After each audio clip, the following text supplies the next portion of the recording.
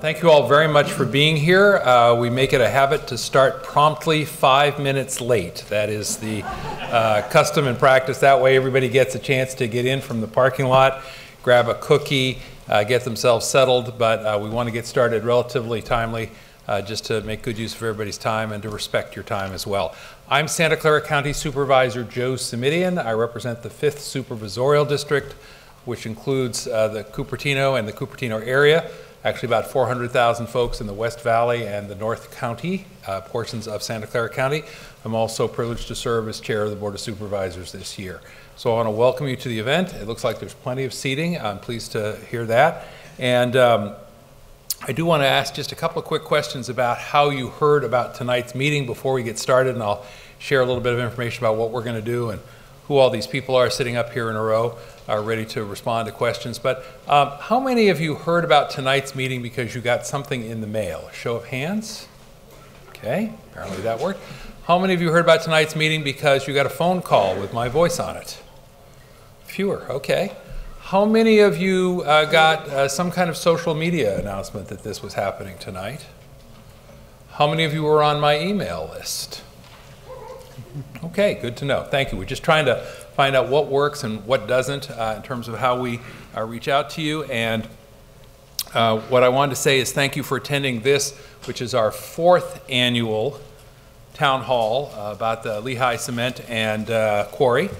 Some of you will know I began holding these meetings when I came back on the board a few years ago because my sense was that there were folks in the community that had questions about the operations of the plant, that it was tougher than it should be or need be to get answers to those questions, and so wanted to create a venue in which people could ask their questions and get good answers, and particularly have access to the folks I'm about to introduce in a few minutes. My hope is that we will get answers for you for the questions that we have tonight. We have a panel of state and local regulators here to do that, and after some brief remarks on my part, we'll get to that.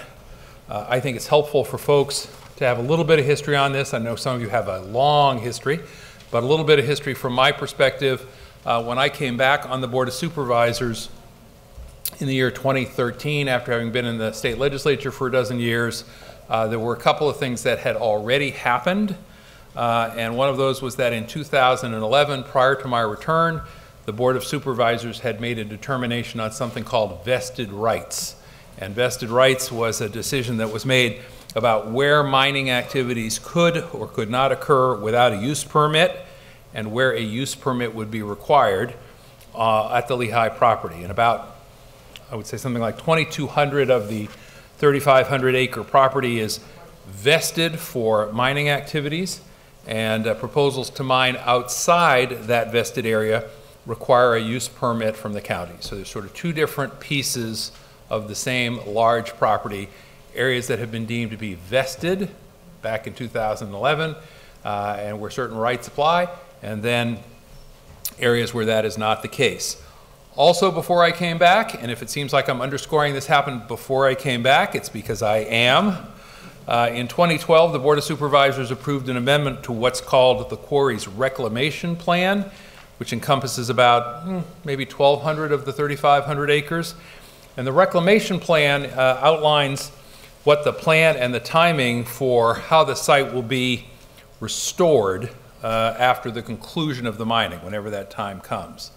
So again, both of these things took place back in 2011, 2012. There was the vested rights determination at the County Board of Supervisors. There was the reclamation plan amendment also at the Board of Supervisors. Both of those rulings were the subject of court challenges, which I'll have our County Counsel's Office tell you a little bit more about in a few minutes. But I should indicate that they were both subject to judicial review, and in both cases were upheld in the courts. So the vested rights and reclamation plan that are in place were as approved by the board prior to my return to the board, and also subject to judicial review.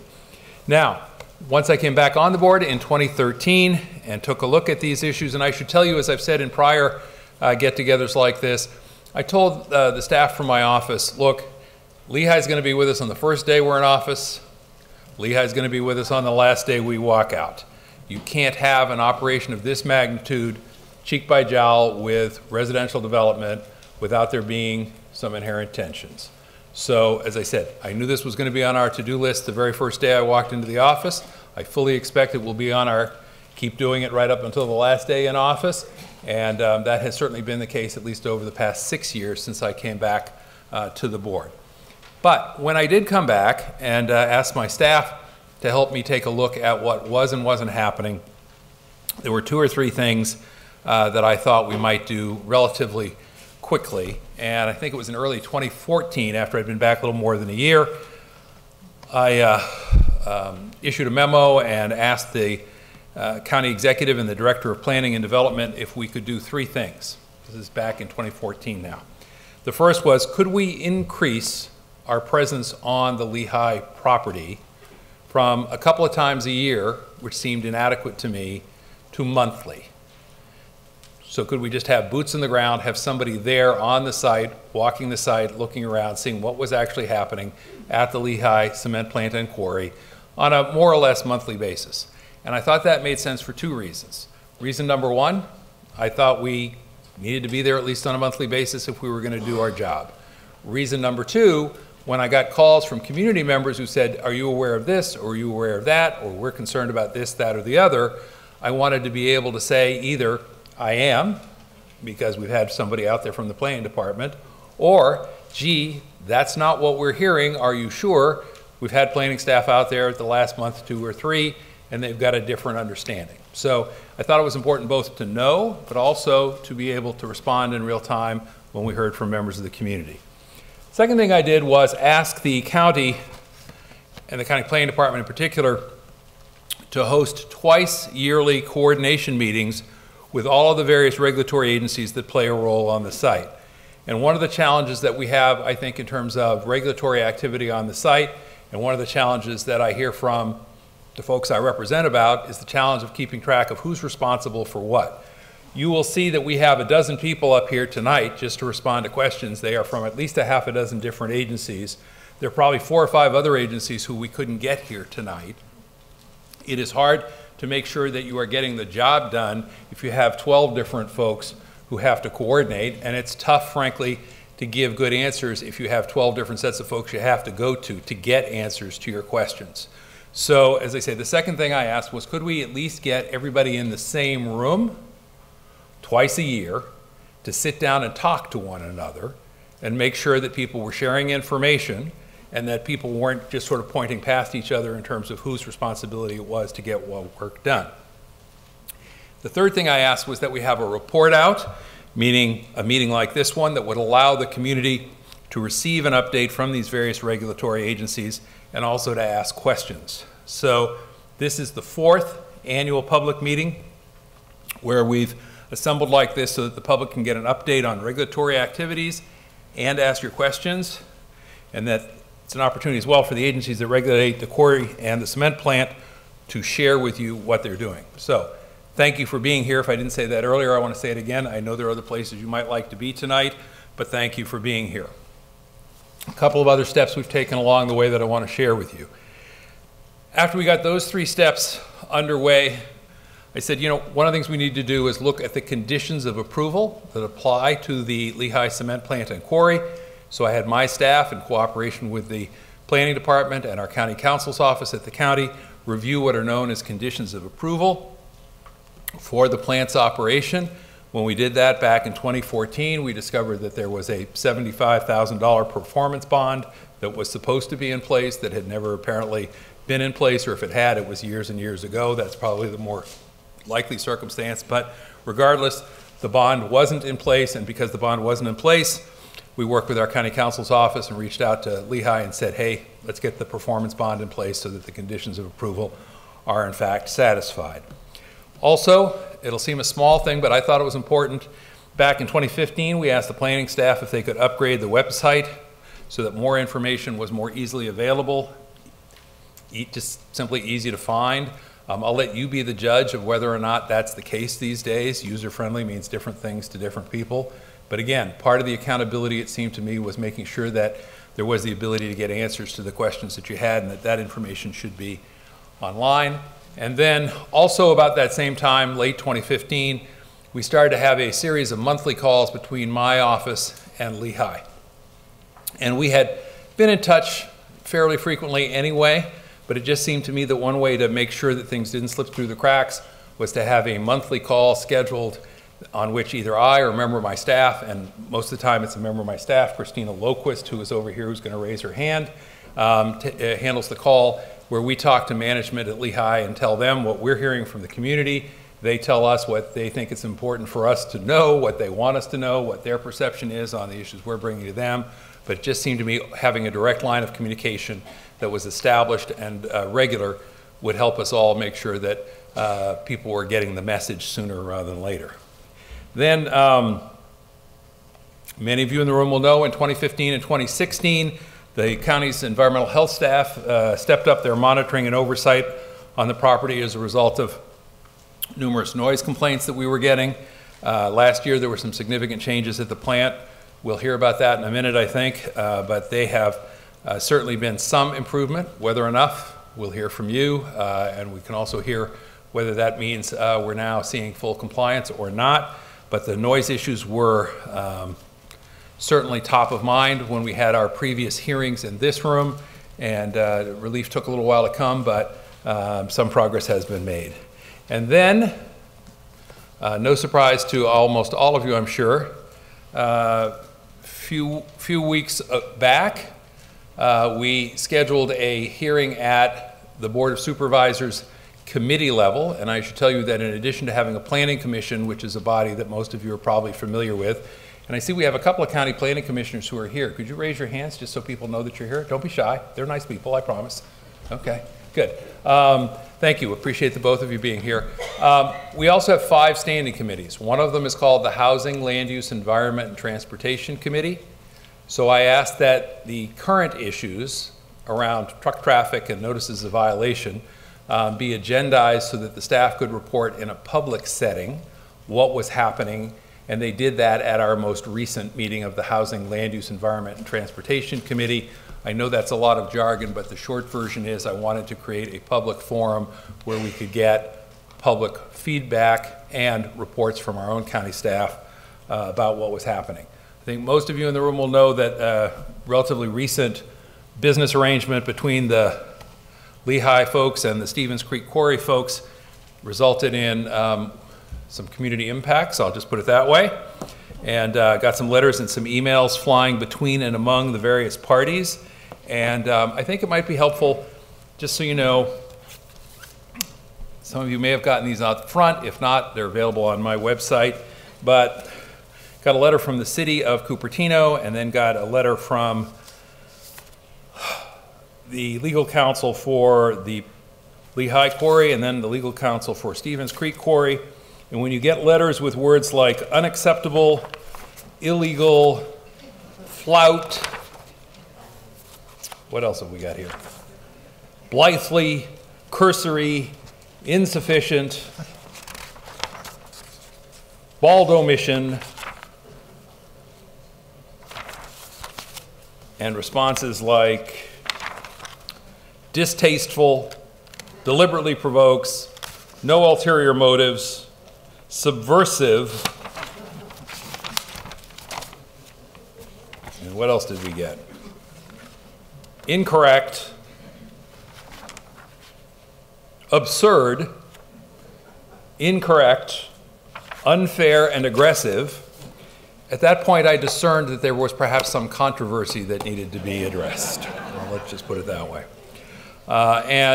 We have convened folks at the county, and that has resulted in some activity that, again, I'm going to ask them to share in terms of the recent concerns that people have expressed.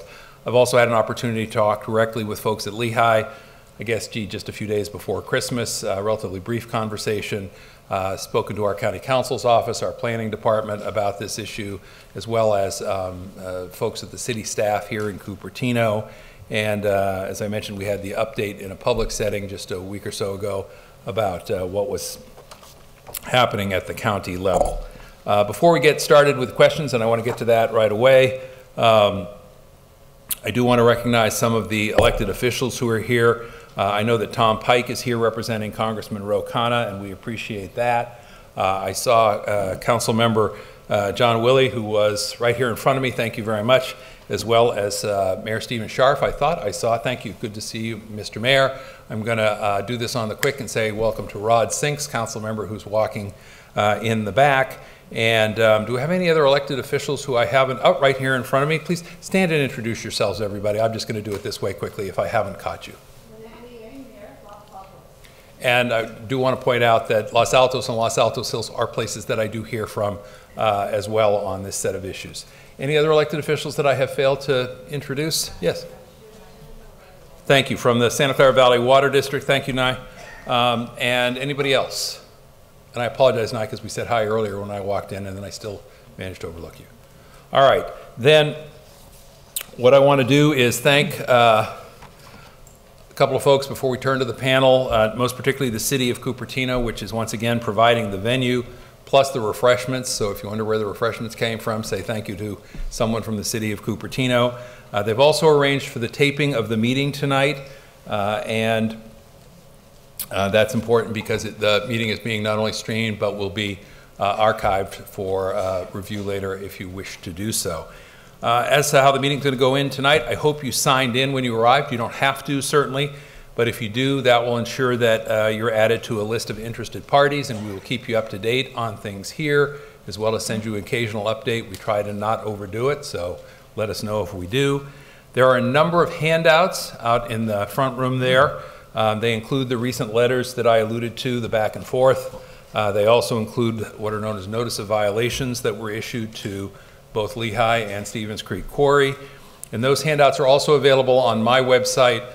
We've tried to put some of the basics right there on our website. If you just go to the homepage at the Supervisor Simitian website, it'll say Lehigh.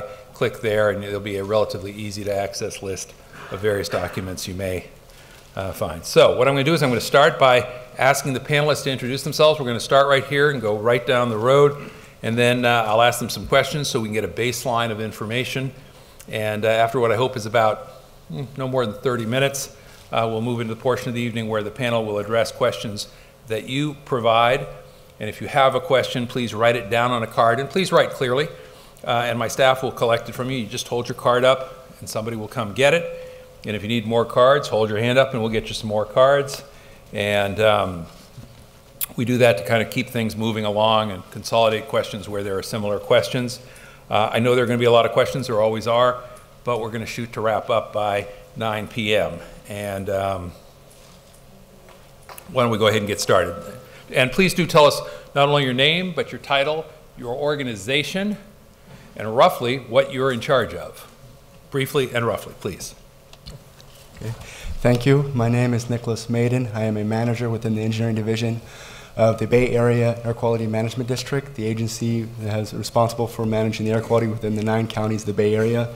In particular, we have jurisdiction over regulating air pollution from stationary sources.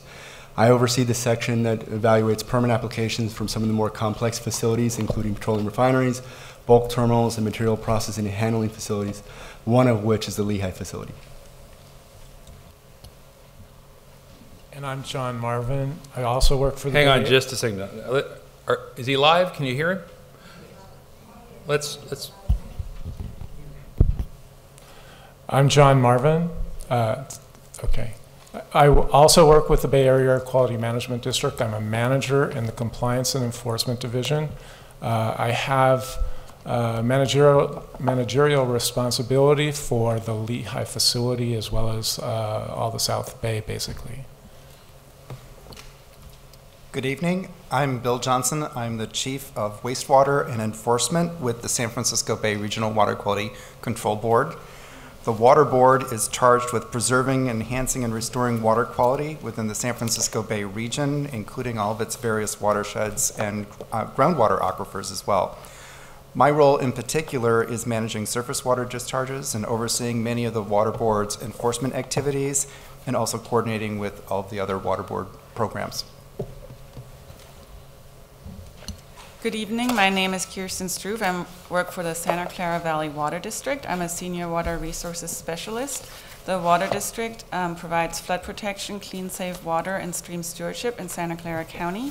And I, in particular, work on water quality issues, including water quality of reservoirs. Good evening. Rob Eastwood. I'm the manager of the planning office of County Santa Clara. We manage land use in the county and the unincorporated areas. As you might imagine, Lehigh is in the unincorporated area. And we would manage things such as use permits or other land use. We also oversee SMARA, which you'll hear tonight, which is the Surface Mining and Reclamation Act. And that ensures that every mining activity will reclaim to a natural or open space state at the end of mining. Thanks. Good evening. My name is Elizabeth Pianca. I'm the lead deputy county counsel for the County of Santa Clara. I advise the county and the Department of Planning and Development on land use and planning matters, including Lehigh. Good evening. My name is Michael Rossi. I am also a lead deputy county counsel. I and a team of attorneys that I supervise, advise, and assist county departments with enforcement matters. Good evening. My name is Roger Lee. I'm the Acting Director of Public Works for the City of Cupertino. So welcome, City of Cupertino residents. I'm responsible for everything that's in the city's right-of-way, so include your streets, the intersections, and the like. That would be it.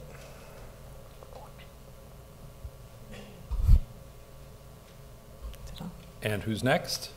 Good evening. My name is Rochelle Gaddy. I work with the County Department of Environmental Health. I am the director of the Consumer Protection Division.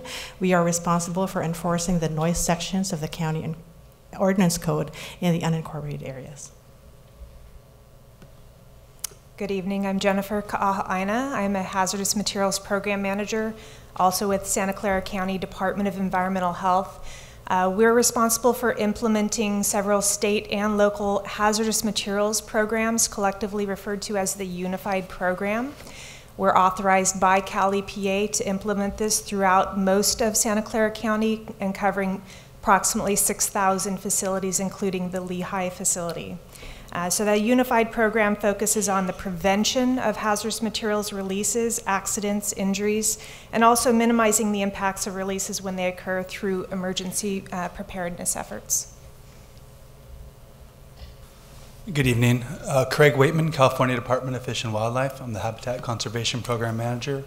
I'm on the regulatory side, so we oversee our Lake and Streambed Alteration Program, California Endangered Species Act, and also have a role in our CEQA review. Thank you very much. And I should mention, we have reached out to all of the various regulatory agencies. Some of the federal regulatory agencies have declined to participate. Doesn't mean they aren't working on their regulatory issues. Doesn't mean we aren't in communication with them. But apparently, under the current administration, they're a little less inclined to be out at public meetings like this one. So I just want you to know that we have, no, in all seriousness, we've extended the invitation, and you know, they're people that we've worked with in many cases over a number of years, and they've just shared with us. That's not what we do at the moment. So there we go with that. I should also mention, I see a few other elected officials or offices that are represented. Vanessa, I'm sorry I missed you when you walked in the door. From my colleague Supervisor Dave Cortese's office, appreciate Supervisor Cortese's office being represented here tonight. And Supervisor Jerry Hill's office, I believe I saw someone here. Yes, Lisa, thank you. Please tell Senator Hill that did I call him Senator Hill? I hope I did. State Senator Hill. We appreciate his presence as, through your personal participation. All right. One last thing before we go to the questions, and that is, some of you have asked, we used to have them in the fall, now we have them in February. Why is that? And the answer was so that we would sync these conversations, these hearings, with the twice annual meetings of the regulatory bodies. And in fact, this group of folks, or many of them, along with others, met just on February the 19th for one of their twice annual meetings. And so the thinking was that if we followed shortly thereafter with a public meeting like this, that the information would be timely, accurate, and we'd be sort of right on top of whatever the current state of play was. So let me just jump right in finally and say, all right, for the Bay Area Air Quality Management District, it's my understanding that Lehigh is in the process of renewing what's called their Title V permit with the Bay Area Air Quality Management District, sometimes called BACMed, believe it or not. Can you provide all of us with an update on the renewal process and explain what a Title V permit regulates? What is that? Yes, I can. For those who are unfamiliar, Title V permit is a type of permit that we issue, one of many. They can generally be classified as either a pre-construction review permit that allows a facility to build equipment, or an operating permit that allows a facility to operate equipment. We issue permits at local or district level and as well as federal level. Once a facility has the potential to emit emissions above a certain threshold, it's required to get a federal operating permit. And this federal operating permit is called a Title V permit after the section in the Clean Air Act that lists its requirements. A Title V permit is required to be issued and renewed every 5 years, and it includes a listing of all the equipment at the facility, all applicable emission limits, and all applicable monitoring requirements. As part of the renewal process, we solicit public feedback in a public comment period. We went through public comment period for the Lehigh Title V renewal the end of last year, the end in October. However, we became aware that our interested stakeholders list was a little outdated. So to allow for more public participation, we're going to go out for a second public comment period that's anticipated to be the second or third week of March to end the third or fourth week of April.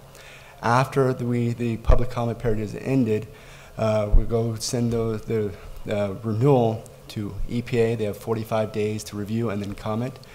After that period closes, we'll consider all the public comments we received, incorporate any changes necessary into the Title V, and then we'll issue a renewed Title V permit. All right. Before we move on to the next person, and actually the next question is going to be for you, just to give you a heads up. In layman's language, and some of you have been here before know I always try and ask folks to explain it in the simplest possible language. What does a Title V permit protect us against?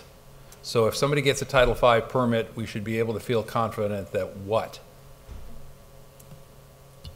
Yeah, so the local individual permits are issued to the individual equipment. And it can get confusing for facilities to understand all this particular requirements. A Title V permit requires all the applicable requirements to be put together into a single document. And it allows the facility to understand what they have to comply with, what are the emission limits, what are their testing requirements. I'm sorry, you said what are the emission limits? Correct. Okay. So is that something that people can and should feel more comfortable has been addressed if the permit has been issued? Yes. Okay, just also, as part of a Title V permit, in addition to our compliance activities that John may speak to later, facilities are required to self-report deviations, and within 10 days, and also alert the public to what they've found. So there's more assurance of compliance. Okay. Also for the Bay Area Air Quality Management District, let me ask you this. Could you explain with us how district staff investigate a complaint? So if you get a complaint, you receive a complaint from the public, and I know you do, could you tell us what you do with that? How do you handle that? And also could you give us some sense of just how frequently you are routinely investigating the facility for compliance with your regulations at the Air Quality District? So we get a lot of complaints, actually. We got about 80 complaints during the past year for alleging Lehigh Southwest as being emitting some type of material or particulate, et cetera. And so you call in complaints. We have a complaint line number, 1-800-334-ODOR or 6367. And you talk with one of our dispatchers, or if it's after hours. So this is a 24-hour complaint line, so you can talk to anyone at any time. You can also do it online and report a complaint. Well, those complaints will be dispatched to an inspector. An inspector should contact you, should go to the facility and do an investigation to see whether or not there are any compliance issues that are at issue at Lehigh. If there are violations found, we will issue a notice of violation. The inspector will follow up usually and give you a call back and let you know the status of your complaint and what the results were. You can also tell tell the inspector that you'd like a copy of the complaint, and the complaint report will be sent to you sometime later. So that's our complaints. So the inspector's out there 80 times to do investigations on complaints. In addition to that, the inspector, on average, is out at the facility about 3 times a week. They're out there to do compliance inspections. They're out there to check on complaints. They're out there to investigate reportable compliance activities. That is, if Lehigh self-reports a compliance problem, such as they're having a breakdown of some equipment, they've had an excess from one of their emission points, an excess being something that's above the standard that they're required to meet, the inspector will go out there and do an investigation, a report. Again, if there's a violation found, there may be a violation notice issued. We're also out there to do compliance assistance as well, and to work with the facility to help them understand some of the terms and issues of their permit.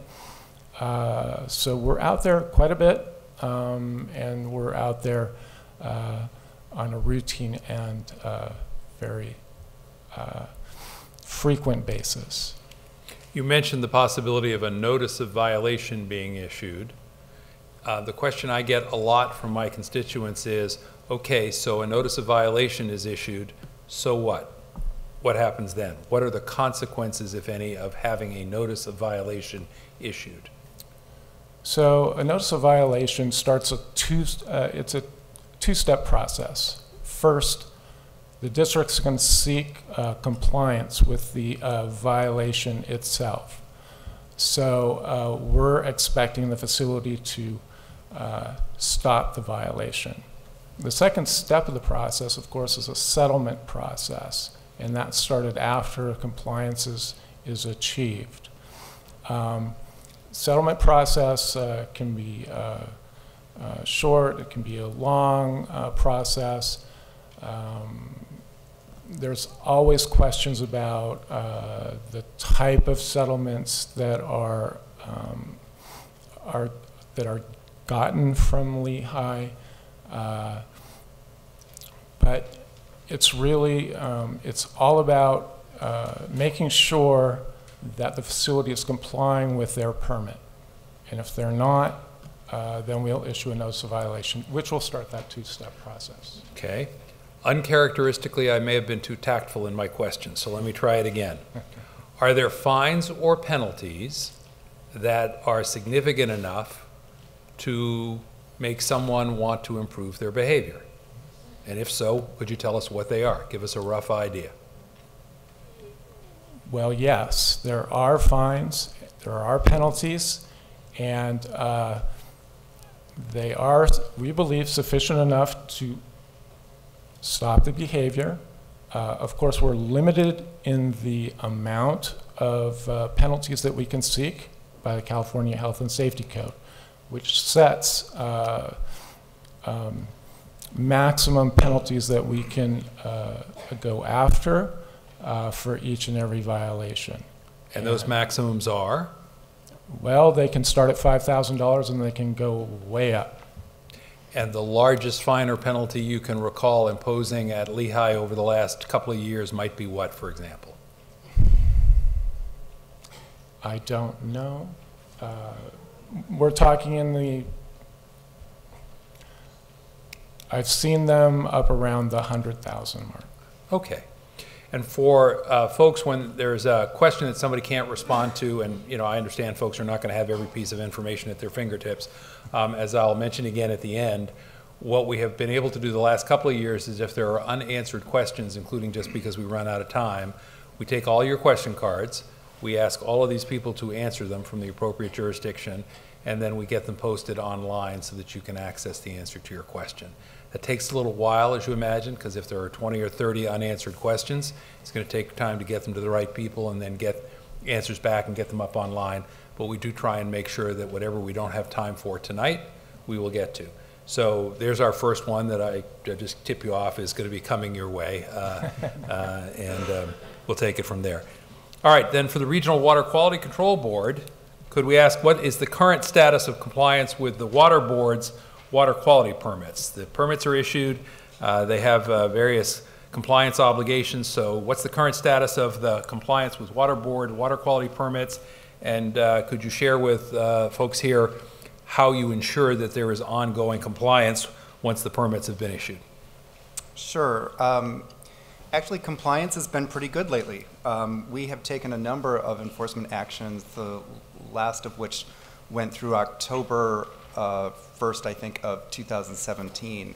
And they were substantial penalties associated with those. And since then, we have not seen significant noncompliance with our permits. Lehigh has significantly reconfigured its site to better capture surface water and to direct processed water to a new treatment system that removes selenium and other pollutants. And the selenium concentrations discharged from the treatment systems to Permanente Creek are now low enough to protect aquatic life. There have been no major wastewater or stormwater overflows since the 2017-2018 wet season, or so far this year, and this has been a wet one too. And Lehigh continues to characterize its groundwater and prepare for eventual closure and reclamation in accordance with its permits. So you had also asked what we do to track compliance. Well, we have the Water Board has 5 divisions, and 4 of them are involved with Lehigh. So each of those divisions has its own representatives that with frequent contact with Lehigh representatives, and we are reviewing reports that Lehigh sends us and deliverables, and that includes sampling data, and taking a look at that, providing feedback where it's warranted, giving them a thumbs up or a thumbs down, and we inspect the site. I know my division in particular inspects at least annually, and again, there are 3 other divisions who have a presence on the site. Thank you, and I heard the word substantial penalties. I'm sure everybody in the room is wondering, what is your definition of substantial? Sorry, but I just got to know. There were a series of them, and the smallest, I think, was still over 300,000, and I think if you added them all up, they're definitely over $1 million. That's as in dollars? Dollars. Thank you very much. US dollars. Okay, thank you very much. And let me just ask this question very directly for the Water Board. Are there currently any human health risks related to water quality associated with the site? As far as we know, no. The permit for surface water discharges ensures that such discharges are below the drinking water standards. And groundwater investigations indicate that the shallow groundwater at the site is not connected to the deeper groundwater aquifer that supplies drinking water. And we've also looked at monitoring data from the drinking water wells, and it doesn't look like pollutants from the Lehigh site are getting into the drinking water wells. So we do continue to monitor water at the site, but so far we have not seen any evidence of a human health risk. All right, I want to follow up on water and go to the Water District in just a moment, but let me just ask, not so much me, but for the panelists, can folks in the back of the room hear all right, or do we need to ask our folks to speak up a little? Are we doing okay? They're doing okay, all right. All right, then for the Water District, let me ask this. The folks in my district are often concerned. They tell me about the possibility of contaminants like selenium that was mentioned getting into the groundwater and then getting into the drinking water. If that's a concern people have, what would the Water District like them to know? Well, we have also monitored the groundwater that is used for drinking water and have found no indication of elevated selenium, mercury, or arsenic. And it is also, these metals don't move readily through soils, so soils are a good treatment method, and they don't migrate deep to impact water supply wells. So we've reviewed data and have found no elevated levels. All right. I'm going to ask folks in the audience to refrain from noise making, whether they're supportive or otherwise here, please. Let me stay with the Water District, though, for a minute and say, I think that sometimes the overlapping jurisdiction between the Water District and the Regional Water Quality Control Board can be confusing for folks. Is there an easy way for the public to understand who to go to with which concerns? Yes, of course. So the Santa Clara Valley Water District does not have any regulatory or legal authority over Lehigh Cement. We are the local subject matter experts that consult with the county and the regional board on groundwater and surface water matters, but we ourselves do not have that type of authority. Okay. We do have a pollution hotline, so if anyone sees pollution going into a creek, that is a 24-hour number that can be called. So we do care about our water quality, but we don't have that regulatory authority. Thank you very much. I'm going to go now to our county planning staff, and these are folks who are at Santa Clara County in the planning department. And, you know, at the risk of stating the obvious, the increased truck traffic recently on city streets has led to a significant uptick in the number of complaints received not only at the county but also at the city. Could you tell folks here your understanding of what led to that and how the county has responded, and perhaps equally important, what the next steps are going to be? Sure, absolutely. And tell everybody again who you are, please. Rob Eastwood, manager of the planning office. I know this is probably a topic that's of a lot of interest tonight, and as you mentioned earlier, Supervisor Simitian, our understanding in sometime last year, likely the spring, summer, both Lehigh and Stevens Creek entered into a business arrangement where a waste material that's not limestone at Lehigh was being sold to Stevens Creek. The original method in which that was delivered was through what's called an internal haul road. That's how we've referenced it. Lehigh had built a road. You'll notice the two quarries are next to each other, but over a ridgeline they had built a road that connects Lehigh to Stevens Creek that previously was not there. It was previously a PG&E road, and it was widened to be used by quarry trucks. So for a certain period of time, Lehigh was delivering material to Stevens Creek. Again, this is not the limestone that's used in cement production. It's what's called greenstone, and previously Lehigh had been selling a crushed product on the market, but instead was selling a raw product of greenstone to Stevens Creek. In summer of last year, our inspectors, Supervisor Simitian referenced boots on the ground. We do monthly inspections, observed, and had actually heard from others of this activity. Once the county had verified that the haul road, the internal haul road, had been installed, we issued what's called a notice of violation of SMARA. As Supervisor Simitian mentioned, Lehigh does have vested rights to legal non-conforming quarry. However, to do any new disturbance of land, any new activity, you need to have a reclamation plan that confirms that that activity will be reclaimed and restored afterwards, and that haul road had not. So our violation told Lehigh to stop its activity, to submit a reclamation plan that would restore that road, and if Lehigh intended to use that road or use an additional road, to apply for a reclamation plan. Our understanding is after that, Lehigh did stop using the internal haul road. The result, however, as probably most in the community know, that they started to use public roads. And I believe, if I recall right, the means of conveyance was down Stevens Creek Boulevard, a right turn, I believe, at Foothill, and then up Stevens Canyon Boulevard. And for several months, through the City of Cupertino and many community members, and some might remember a community meeting in December, both, I believe, the City of Cupertino and ourselves heard many complaints regarding that truck traffic. We looked top to bottom at the permits of both quarries to verify by delivering that material via city streets, was there any violations? And the realization we came to, which was in February of this year, in coordination with our code enforcement staff and code enforcement council, that there was a violation. It was not on the Lehigh side of the transaction. It was on the Stevens Creek Quarry side of the transaction. Stevens Creek Quarry operates under what are called mediated conditions. They're very much like a use permit. They were approved by the Board of Supervisors in the early 2000s. They do not allow the importation, crushing, and reselling of material on Stevens Creek at the parcel in which it was happening. They're allowed to do surface mining, but that activity itself of importing rock, crushing it, reselling on the market was a violation of the conditions that the county had issued to Stevens Creek Quarry. Following this determination, we issued a notice of violation to Stevens Creek Quarry, telling them to cease and desist this activity. That was issued, I believe, on February 15th. I hope I have the date right. To our understanding, I'd checked with inspectors and others in the office, and perhaps community members might know more, but we do not have any evidence that the activity has continued, that the truck traffic has stopped. And so that's the current state of things. All right.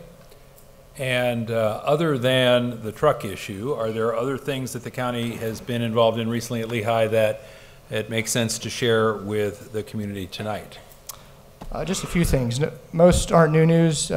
Folks might know for some time there have been ongoing legacy issues, as mentioned by the regional board staff, regarding selenium. Part of the county's role has been to do ongoing monitoring of runoff from what's called the East Material Storage Area. This might be the most visible part of the quarry. For some time, the stormwater runoff from that area was entering into Permanente Creek. There were high levels of selenium. In the county's 2012 reclamation plan, there was a requirement that Lehigh continue to evaluate and determine how to manage and treat that selenium runoff. And last year, Lehigh had developed a treatment plant to treat selenium. Most of that treatment plant was used to treat selenium water from the quarry pit. However, as of last year, Lehigh reported to the county and the Planning Commission that they were taking water that was running off of that East Material Storage Area, and they were connecting it to the treatment plant. And that was good news. That was reported to our Planning Commission last year, and that's something that the county has been tracking. Last but not least, Lehigh is required to restore Permanente Creek. This comes out of a settlement agreement of a lawsuit between the Sierra Club and Lehigh Quarry. What's the county's role in this? Lehigh has applied for a grading permit to go in and restore a creek. It requires grading. County's the lead land use agency that issues that. So we've been somewhat of a clearinghouse agency. We're not creek restoration experts, but we've been working with Fish and Game, Fish and Wildlife, the regional board on processing that grading permit that will restore Permanente Creek to what it was before a lot of waste materials were put in Permanente Creek. And we've had a number of questions off and on over the last year as to whether or not Lehigh has plans to proceed with a, quote, new pit on the site. What, if anything, can you tell us about that? Yeah, I know that that term would raise a lot of interest in this community and has before. What I can tell you is some past conversations with the administrative staff at Lehigh have indicated they, at some point in the future, have an intent to probably look at a new pit. They've indicated as such. I've heard secondarily that they are starting some outreach meetings with the community. With respect to county staff, they have not indicated us or submitted any permits or pre-applications to start that process. So the community knows if Lehigh was to propose a second pit, at minimum it requires a permit process. That permit will be dictated on where that pit is and the type of activity. Supervisor Simitian mentioned earlier, portions of the site are vested, which means they're legal non-conforming, which means mining and surface mining can happen without a use permit. If the new pit was to be located in those areas, and if the county was to verify that the type of mining and activity was consistent with Lehigh's vested rights, then the permit would only be a reclamation plan, which provides less discretion, I'll say, to the county to approve or deny the new pit. If it's in an area that is not vested geographically, or if it's of a nature that's not in compliance with its vested rights, it would require a use permit. And in those instances, as many may know, the discretion of the county is much broader. It has the option to approve or deny or much broadly condition how that surface mining happens. So to reiterate, to date, Lehigh has not applied for a new pit. They have not indicated. What we require first is a pre-application submittal to get feedback on a new pit. But I have heard their staff mention that it will be, it's something they're looking at in the future, and I have heard that they are starting to perhaps arrange meetings with the community to talk about that proposal. Thank you. Let me move now to our county counsel's office, and for those of you who are not familiar with the structure, county counsel is basically the lawyers for the county. That's what county counsel is. And we have first Elizabeth Pianka. Ms. Pianka, could you review briefly the disposition of the lawsuits around the 2011 and 2012 actions on vested rights and the rec plan? And I should just mention before I let you answer, when I mentioned the vested rights and the reclamation plan, I saw about half the audience nod knowingly and the other half scrunch their foreheads like, what on earth is he talking about? So I think it may be helpful to just briefly explain what these things are, why they matter, and what the argument was about, and then how did things turn out in the court. You have 30 seconds, by the way. So. Thank you. Just kidding. So Supervisor Simitian stated in his introductory remarks, in 2011, the board made a vested rights determination for the scope of the vested rights for Lehigh. And at a very high level, what vested rights means is that a use can continue to operate without a use permit. And in the case of Lehigh, there was sufficient evidence in the record to determine that Lehigh had vested rights to operate a surface mining operation. That determination was challenged first in Superior Court and then was appealed in the 6th District Court of Appeal. And the county prevailed both in Superior Court and in the 6th District. And so that vested rights determination for certain parcels on Lehigh's property stands. The second action that was mentioned was the Board of Supervisors' approval of a reclamation plan amendment for Lehigh in 2012. And so all quarries that operate in the state of California must have a reclamation plan. And at a high level, again, what the reclamation plan does is that ensures that when the quarry eventually stops operating, that the land will be reclaimed and that there's measures and steps that are taken for that reclamation. The board's action, both to certify the environmental impact report for the reclamation plan as well as the adoption of the plan, was challenged both in Superior Court and in the Court of Appeals. And the county prevailed at both levels, and that reclamation plan has been upheld, as well as the board certification of the EIR. Ms. Bianca, just to be clear, the fact that something was held to be legal doesn't necessarily mean it was good policy. That's a policy judgment that the Board of Supervisors made at the time, yes?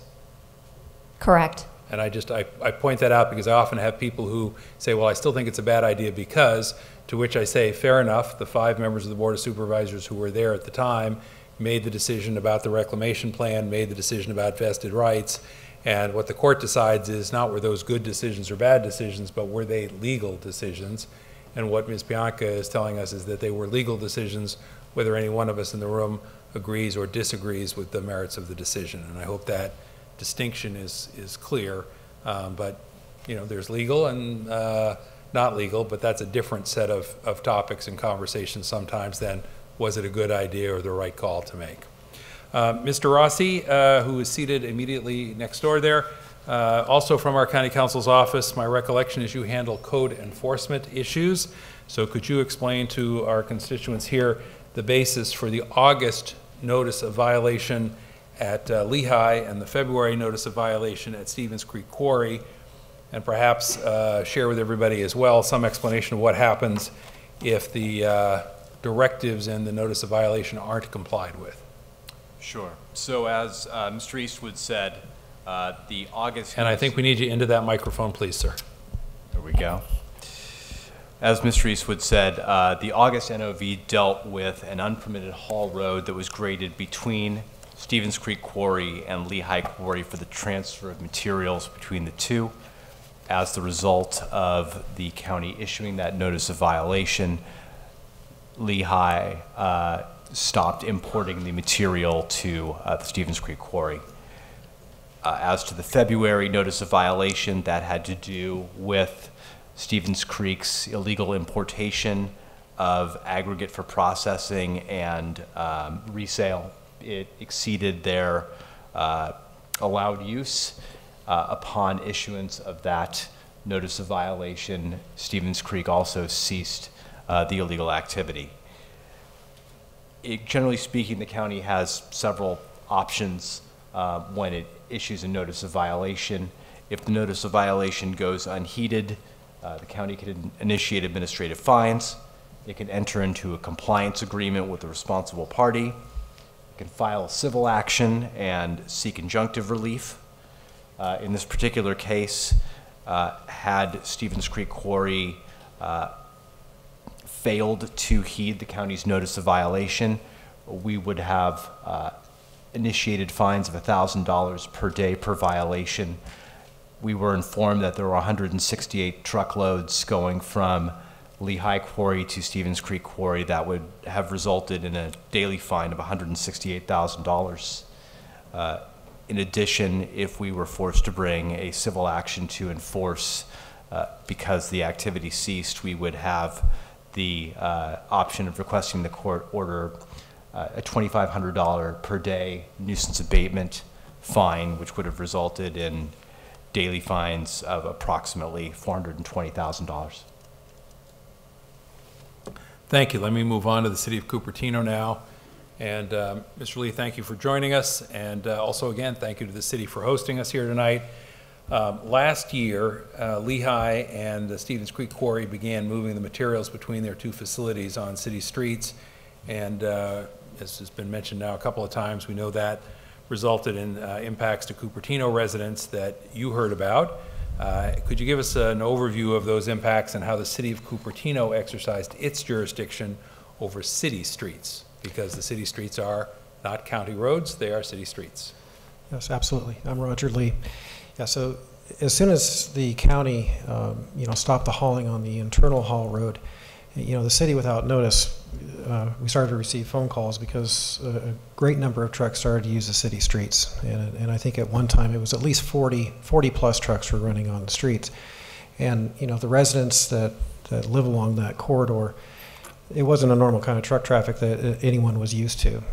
And so, we were getting calls of congestion, concerns just about safety, not only to the cars, but to cyclists and to pedestrians, particularly at the intersection at Stevens Creek Boulevard and Foothill. We also had concerns with dust, with debris hitting the road. So these were all concerns that we were hearing, and we were hearing them pretty frequently and loudly. As a result of that, we had the county sheriff out there, monitoring the intersection, doing what they could and we could to, make sure that the traffic laws were being obeyed at that intersection. Because I think, as many of you know, it's just not configured to handle that size of vehicles moving in those types of patterns. And it also caused some particular issues during the morning commute hours because as the trucks were returning empty to go and get refilled at Stevens Creek Quarry, they were queuing up in that left turn lane on northbound Foothill to turn west onto Stevens Creek Boulevard.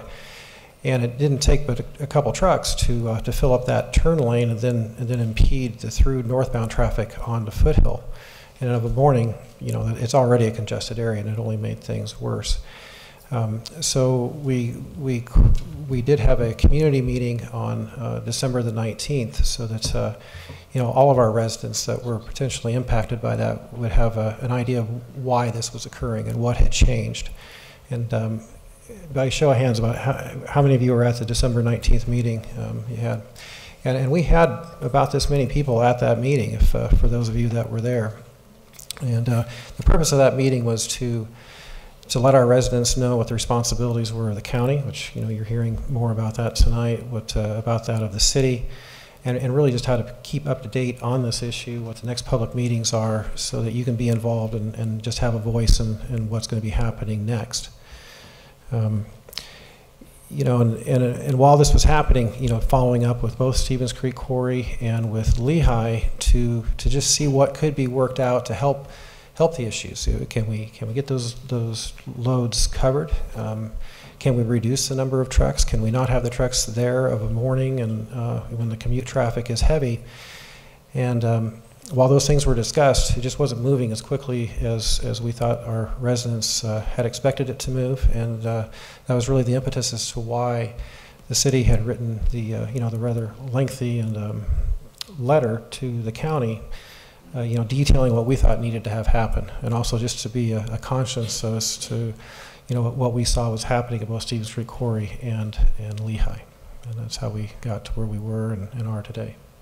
Thank you. And let me just say, prior to the issue of the trucks using the city street, as we heard earlier, there were improvements made to an internal PG&E access road on the site that connects the two facilities.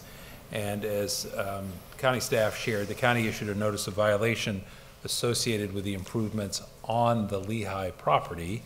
But I believe that there are portions of that road that are within the jurisdiction of the City of Cupertino.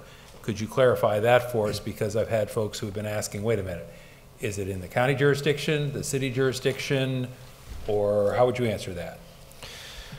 Yes. Go ahead. So the road that was, illegally graded that connects the two quarries, it predominantly is within the county's jurisdiction. However, there is a portion. It's just measured in just a few acres that does cross into the city limits. It's not city-owned land, but it is lands within the city. And as such, as any of you that own property in the city, if you make certain improvements, you need to get a permit to do that work. Well, that was not done. But the access road has predated all of this, and it was there.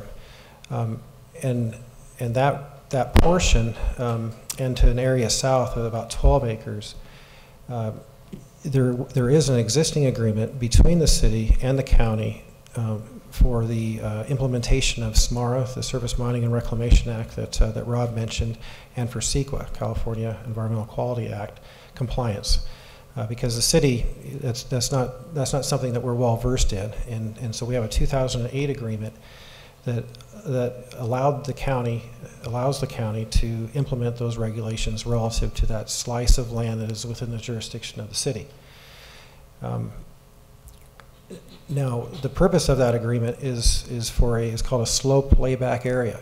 It is not for an internal haul road, and as such, that agreement would have to be changed, by our city council to allow any other use other than that. So we have federal jurisdiction, we have state jurisdiction, we have county jurisdiction, and we have city jurisdiction, as well as jurisdiction by various regional bodies and agencies, just to give folks a sense of what part of the challenge is here. Let me go to county environmental health, and again, this is a county, Santa Clara County department or agency. Ms. Gaddy, thank you again for being here. As I recall, last year when we met, Lehigh had just changed out the fans in the cement plant exhaust system in the hopes that that would reduce noise impacts, and that was an issue that we'd had some back and forth on over a period of time. Could you let us know what your ongoing monitoring program is telling us about how well that is working? The installation of the 32 fans, the replacement of the 32 fans, has proven effective in resolving the noise issue at Lehigh. We continued our monitoring activities in the year of 2018, and there were no exceedances of the noise limits set forth in the county ordinance code, and there were no notices of violations issued to Lehigh in 2018. My recollection is that there were 2 or 3 notices of violation previously as to various noise exceedances. Going over the limit, yes? Yes, between 2016 and 2017, there were 3 notices of violations issued for 5 instances of exceedances at Lehigh. But since the new fan? There have been no exceedances and no notices of violation. Let me stay with county environmental health, and rather than mangle your last name, Jennifer, let me just say Jennifer. My recollection is that you inspect some of the hazardous materials facilities, and that those are annual inspections. Others are inspected even less frequently. Could I ask, and could you share with everybody here, how often do you inspect the Lehigh facility? And when you go, what are you looking for? What are you there to inspect? And are there any results that you could share with us from your most recent inspections? Sure. There are various reasons why we would be out at the Lehigh facility, and in fact, there are several different programs that we're implementing out there, and it's really the programs and the inspection mandates established by the state and federal laws that determine what our inspection frequency is. So in short, we are out there annually for routine inspections of their underground storage tanks. We're out there more frequently when we have construction projects that relate to hazardous materials. So lately we've been out there quite a bit related to the installation of the new selenium treatment plant for the rainwater coming off of the plant. And while the influent to that system, the concentrations of selenium there would not classify it as a hazardous material for us. What they're using to help eliminate the selenium from that discharge is considered a hazardous material. So we're out there to take a look at whether the tanks that are holding those materials are compatible, whether they're structurally sound, whether there's secondary containment. Any of the piping also needs to be sound and secondarily contained, and that there's a lot of monitoring to make sure that those chemicals do not get released to the environment, that they are either consumed or used in the process and not discharged. But with regard to the routine inspections, like I said, we are out at the underground storage tank facility on an annual basis. So they do store fuels, just like most gas stations, in tanks that are below grade. Because they're in such close proximity to the ground and groundwater, those tanks are regulated pretty highly with advanced monitoring systems to make sure that those fuels do not get into the ground. So that we are out there annually. The rest of the campus has different programs that we're looking at, and most of those programs have a 3-year inspection cycle. So we group all of those inspections together. And we're in the process of finishing up one of the more thorough sweeps through the entire campus. We break it down into about 17 individual either buildings or operational areas, and each one has different types of amounts that they're storing, types of permits that they need. And a lot of our violations get classified in different ways. We have things that are called minor violations that are not, they're more paperwork in nature. They're not supposed to provide any significant financial benefit, and there's no significant harm to the environment. And because a lot of the things we're doing are prevention related, we do have a lot of those types of violations. Then we have violations that are major violations that are an immediate threat to human health and the environment. And then there's this middle ground. Minor violations, if they correct those violations within 30 days, we have no ability to do enforcement under the state law. The moderate violations, we have some discretion, and the major violations are ones where we're encouraged to do some type of escalated enforcement. What I can say right now is there's, as we're just finishing up the round of inspections out there, we are finding violations, which is typical of our inspections, but the vast majority of them are the minor violations. And so far, like 10 or so are these moderate violations that we're going to allow them the chance, if they think that they, didn't have that violation, they can submit additional information. But if not, we'll give them the opportunity to correct those. At this time, there are no significant, the Class 1 violations. Thank you very much. And finally, let me go to folks who are here from State Fish and Wildlife, and thank you again for being here, Mr. Waitman. My understanding is that the wildlife agencies have been weighing in on the recent creek restoration plans for Permanente Creek. Could you share with us what you think the public might like to know about where that effort stands and any concern that the state may have at this point with the restoration effort or other issues? Okay. So the state, we've been working a lot with the county through the grading permit. The creek restoration, from our point, requires a lake and stream bed alteration agreement. It's known to some as our Fish and Game Code 1600. And so we've been really working with the county and the designs that have come through that grading plan to ensure that the stream is stable, that it promotes riparian habitat and promotes the fish and wildlife resources. And I really want to compliment the county for working with us. Once we get into application, it's really important that the material that we have in front of us is good, and they've really been a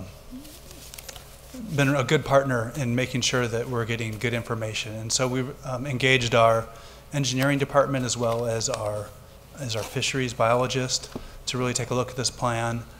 And like I said, I think that the big thing that we want to see is that, this is quite a steep area, and so it is a complicated restoration project, so we're really taking a deep dive into that. I think another aspect of this is endangered species, and at the State Fish and Wildlife, the species, we do not regulate the California red-legged frog or steelhead trout or others, and so really the Fish and Wildlife Service would, the United States Fish and Wildlife Service would really take the lead in the endangered species part, and then we would follow their lead as we permit through our lake and stream bed program. All right, thank you very much. I want to just mention I saw Patrick Ahrens from Assemblymember Evan Lowe's office has joined us. Thank you very much. Appreciate the Assembly member's interest. And I also saw that our Vice Mayor, Liang Fang Chow, is here. I think I still see her through the plate glass in the back. Thank you. There she is. Thank you very much for joining us. I really do think it's noteworthy that so many of our locally electeds and the state and federal representatives have sort of made the effort to be here and to pay attention. I'm going to go to questions from you all, and we're going to march through as many of these as quickly as we can in the time that remains. And again, to the extent we can't get to all the questions, I apologize, but it just time does not permit. Thank you for the crisp handwriting. That helps make it a little bit easier. So let me just ask, the first batch is on water, and then I'll go to air, and then we'll go to some other topics. But water question. And by the way, when I read the question, if the question makes a certain statement of fact or an assertion, I'm not saying that, the questioner is saying that, okay? So I can't vouch for the accuracy of anything that's in any of the questions one way or the other. Just reading the questions. It says, there are 2 water treatment facilities on Lehigh property. What percentage of pit water is treated at the upper elevation facility? I do not know the percentage that treated it at the upper versus the lower facility. So is that one we should come back to you on and get an answer later? I don't mean tonight, but I mean for posting on the website? Sure, we'd be happy to look into it. All right, well then let me go to another question from the same questioner and see if we can get an answer here. How will water quality of Stevens Reservoir and Stevens Creek be tested, and for how long? How will we know if there's been an increase in mercury in Stevens Reservoir as a result of some of the material transferred to Stevens Quarry? I think there's a couple questions in there. There are. First one is, how will water quality of Stevens Reservoir and Stevens Creek be tested, and for how long? Feel free. We test Stevens Creek Reservoir at least monthly for mercury and twice a month in the summer. We have an existing program in that reservoir to try and control mercury from turning into methylmercury, which is taken up by the food web. Mercury is not a drinking water concern because it binds to soil quickly and can be treated in a drinking water treatment plant as well. But we do go out there at least monthly, if not bi-monthly, to look for mercury. And the indication is that the materials transported to Stevens Creek Quarry did not contain mercury or selenium. All right, thank you. Next question is, and again it begins with a statement, Lehigh is shipping materials to Stevens Creek Quarry, Lehigh is shipping materials to Stevens Creek Quarry.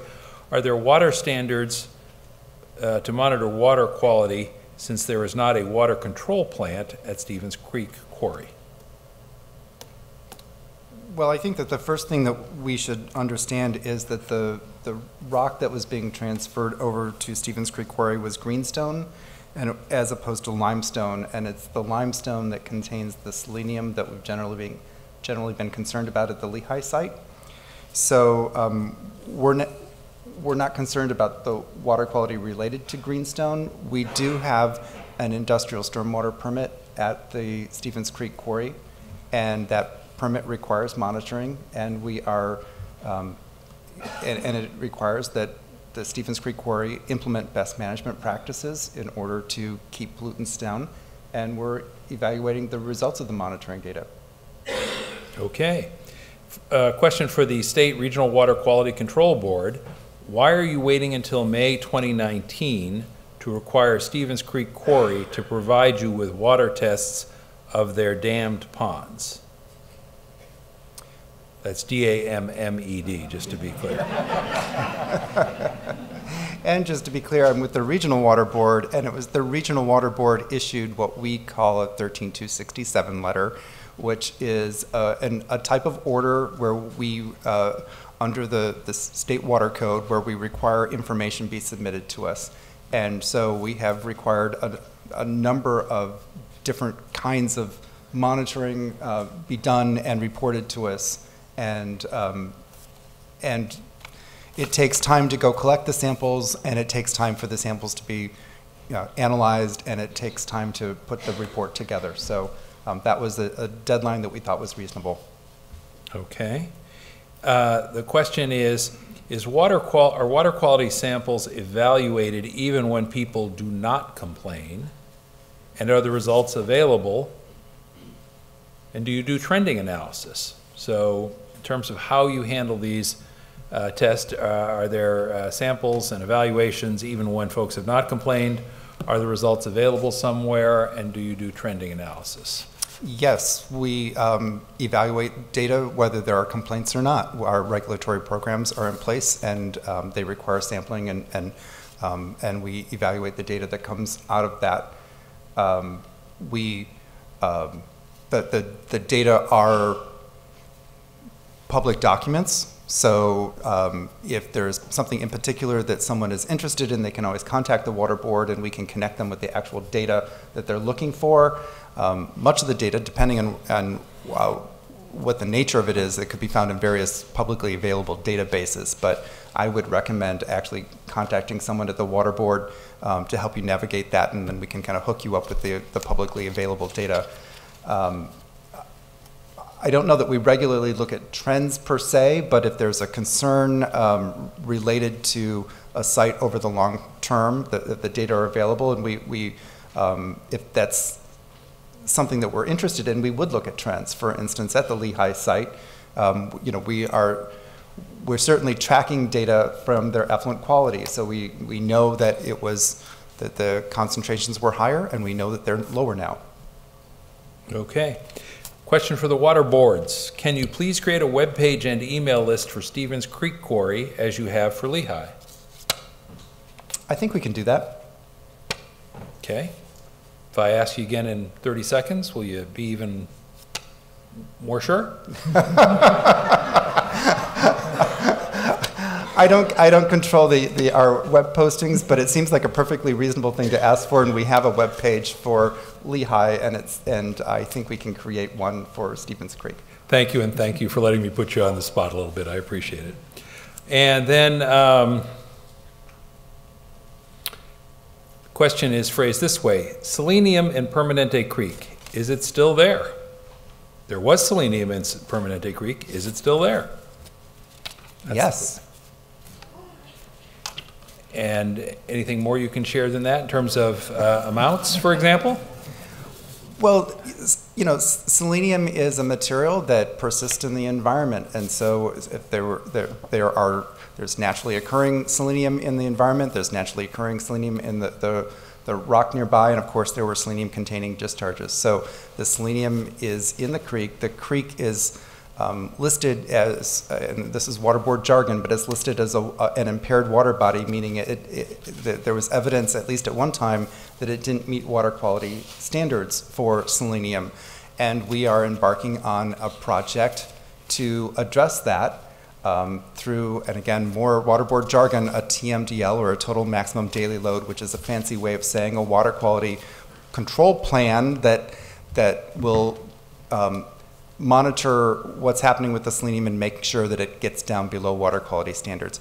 Right now, I have not looked at the data, so I don't know what the current status is, but I do know that the intention is to use the upcoming reissuance of our surface water permit as the tool to make sure that all the actions necessary to protect the creek are in place.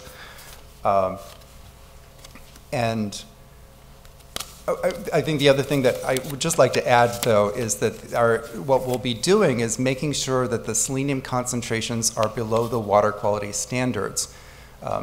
We will not be eliminating selenium because that's not something you can do with a naturally occurring substance.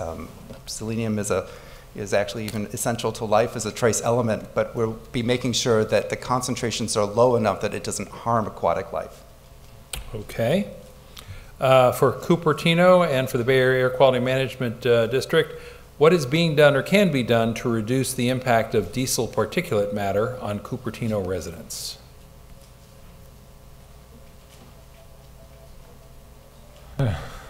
Well, that's a loaded question. I mean, it's basically... Actually, I took some of the load out of the question, so go to it. The particulate matter from diesel is from the trucks.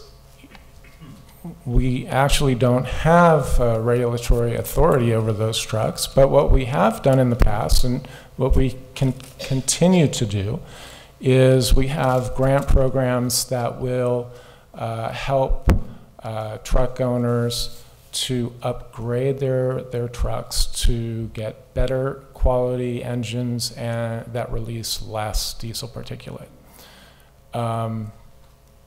We have limits on the number of trucks that can go in and out of Lehigh for certain processes. They're not near those limits at the moment, so that's not something that we can do anything about to reduce. We're continually looking at any types of permits that they might be submitting to us that might increase truck traffic, and those things we take very seriously, and they will be looked at and scrutinized so that the diesel particulate is not increased for the area. But as to basically truck traffic, we really don't have much authority over that. Which I think is part of the reason the question was addressed as well to the city. Any comment from the city on this, understanding that it, in one sense, it's an air quality question, in another sense, it's a question about diesel traffic? I don't really know what I would add to All that. right, we can ask for a follow-up on this one when we circulate unanswered questions and try and get answers for you up online. Staying with air quality for a few minutes, will the relaxation of EPA standards for coal-fired power plants emissions result in increased emissions at Lehigh?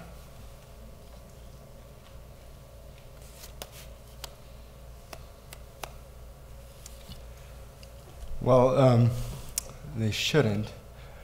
We implement, in addition to federal standards, we have our local standards or permit standards, which are typically much more restrictive and more stringent than federal standards. We also require continuous emission monitors, parametric monitors, which are monitors are kind of surrogates, and source testing. And so those emission limits should still remain in place. All right. For the Air District, you mentioned 80 violations complaints. How many were determined to result in a notice of violation? So I don't know off the top of my head. I know at least one did this summer because it was a complaint about visible emissions, and we ended up issuing a notice of violation about visible emissions from the large stack at Lehigh. I would say generally most of the complaints do not result in notices of violation. I'd say the great majority do not result in notices of violation. Okay, and here's another one, and I'm just looking to my own office now, where we can see if we can get a little more precise answer when you have time to take a look at the data, if that's possible. Next question is, how does one provide comments for the Title V permit with Bachman? Yes, there's multiple ways that we post on our website. You can submit a comment through the website, through email. You can drop them off at our office or mail them to our office as well. Okay. Next question. Why is Lehigh allowed to operate their kiln on Spare the Air days? Because it's perfectly legal. And it makes a lot of sense if you could shut down the kiln on Spare the Air days. However, there's a couple different programs that we have Spare the Air for.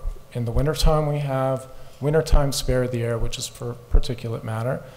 That's usually what we're trying to do is limit the air pollution from wood-burning stoves and fireplaces. It doesn't make a lot of sense to shut down the kiln. During the summer, the emphasis is more on ozone pollution. And again, shutting down the kiln is not something that we have the authority to do or we would like to do. This is a very large kiln. It's not something you can turn on and off at will. It takes time. So it's not really something that you can just turn on and off willy-nilly. I do want to go back to the diesel particulate one, because I do want to say one thing. Although the Bay Area Air Quality does not have any authority over the diesel particulates from these diesel trucks, the California Air Resources Board does.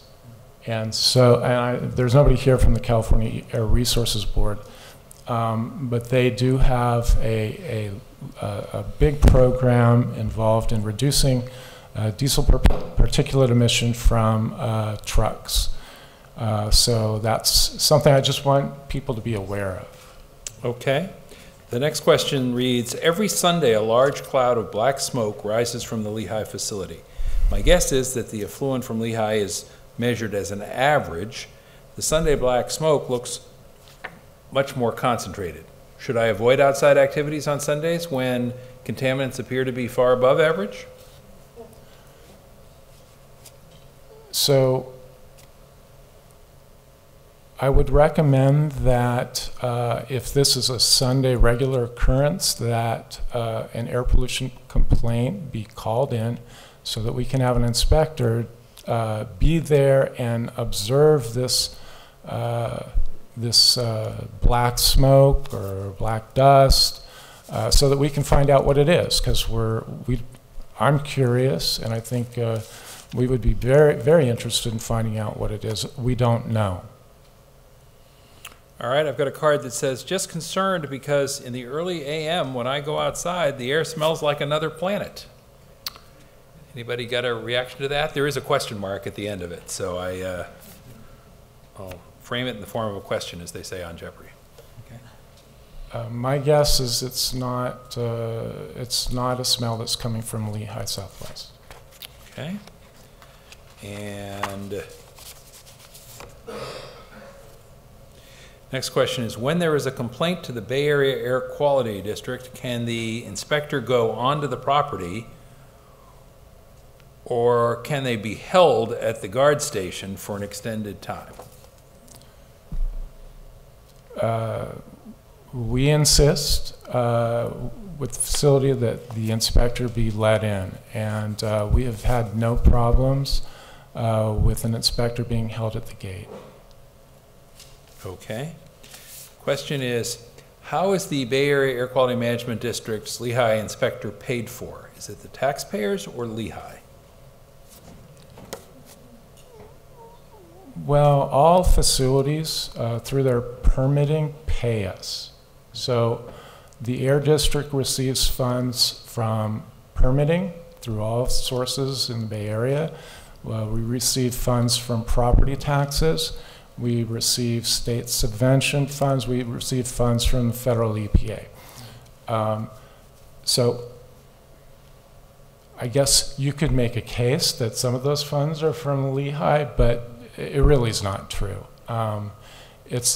We have a general fund that pays throughout for our inspection staff. Some money is paid through by Lehigh through the permitting system, but every other facility in the district also contributes. Okay. I'm going to move to, again, we have lots more of those questions, but I want to make sure we get to the different topics. So I'm going to go to planning now. And let me see what we've got here. Lots. I'm going to let those go. So, for planning, are there minutes from your twice yearly meetings with regulatory agencies, and can they be made public? Thanks. My recollection, and again, unfortunately I was out of the town for the last meeting, but our practice has been to keep general notes of the meeting. Given that the intent of the meeting is for the different regulatory agencies to share notes, compare notes, make sure we're not stepping on each other's toes. It's not a public meeting. It's not intended to focus on releasing information to the public. That's actually the intent of this meeting. We don't keep notes that are intended to be released to the public. Again, it's just a sharing and collaboration meeting. So those notes are not made available. All right. Got a card here from someone, and this is not a question, it's a proposal, which is expedite the permits to build the road between the two quarries. And just to be clear here, we've got what some people call the PG&E road. That was the road that was, quote, improved, expanded, and that was the subject of a notice of violation back in August of 2018, yes? That is correct. Okay. Then we have the city roads, which were subsequently used once the notice of violation went out for the old PG&E road. Yes, city roads? That is correct. Okay. Then there is a third road that has been proposed, or route, I guess I should say, that has been proposed. And we had an application at the county for a different road over the Lehigh property, as I recall. What's the status of that before we get back to this? Sure, absolutely. As part of Lehigh's submitted reclamation plan to restore the PG&E road, they submitted an intent to install a new road. It would be not expansion of an existing road. It was a road that would go into, you'd say, native areas. We did identify a couple issues with that road. Our county geologist indicated it's an area that's subject to landslides, very steep. It would indicate a new disturbance of area that was native, which is less than preferred than using an existing road. That new road, we did discern also, I think the intent was to avoid City of Cupertino jurisdiction, but under map scrutiny, we determined it actually still does cross a bit into the city's jurisdiction. To summarize, Lehigh submitted the reclamation plan amendment to use that road. We responded with an incomplete letter that was submitted to Lehigh on and about the same time as the notice of violation. It listed a number of issues, some of the issues I just reported to you. It listed a number of issues having to do with Stevens Creek Quarry, and their existing permits don't allow use of a road of that nature. And it asked Lehigh if they intended to use that road, they would have to address these issues and resubmit their plans to the county. And then my understanding is that Lehigh actually withdrew its letter, or its application, I should say, for that third route. Ms. Bianca or Mr. Rossi, where are we in this process? Recap just on a point that the county, as some of you may have known at last week's Housing, Land Use, Environment, and Transportation Committee meeting, the county did issue a draft letter that was issued to Lehigh.